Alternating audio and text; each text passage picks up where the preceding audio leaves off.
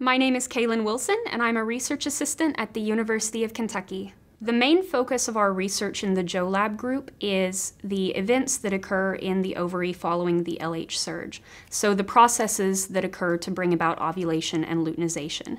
And to study these processes, we utilize mouse and human models. The topic of this paper is core binding factors in the mouse ovary.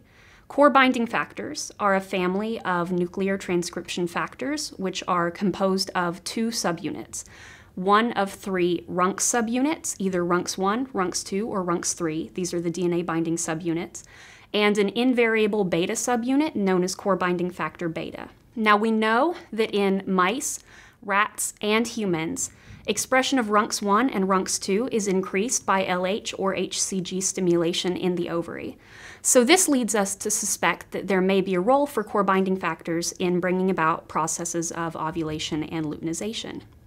So in this particular paper, we wanted to utilize a LOXP Cre-recombinase model to generate a granulosa cell-specific knockdown of core binding factors in the mouse ovary. To do this, we chose to knock down the beta subunit, as this unit is invariable and it will allow us to impede the activity of all core binding factors present in the mouse ovary. After verification of our knockout model, we proceeded to examine the phenotypes of our knockout mice regarding fertility and fecundity. Produce fewer pups per litter, fewer pups overall during the entire course of our mating period. They also have lower serum progesterone levels during pregnancy, some dysregulation in their estrus cycling, as well as fewer cumulus oocyte complexes collected following superovulation. So there are many phenotypic abnormalities to be noted in these mice. Notably, 20% of our knockdown mice are completely infertile. Following our phenotypic studies, we moved into an in vitro model where we treated isolated granulosa cells with HCG for 12 or 24 hours.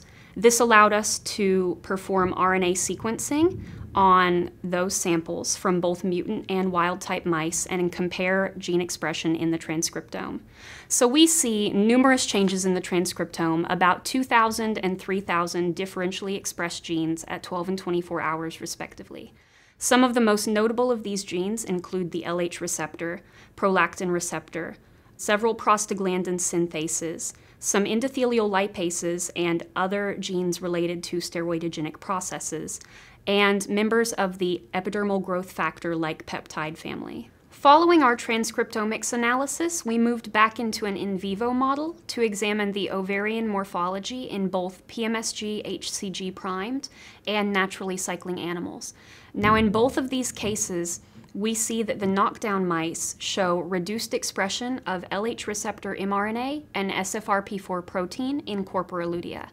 Also, in the PMSG HCG primed mice, we see the presence of large antral follicles at 3 days post-HCG, indicating some failure to ovulate.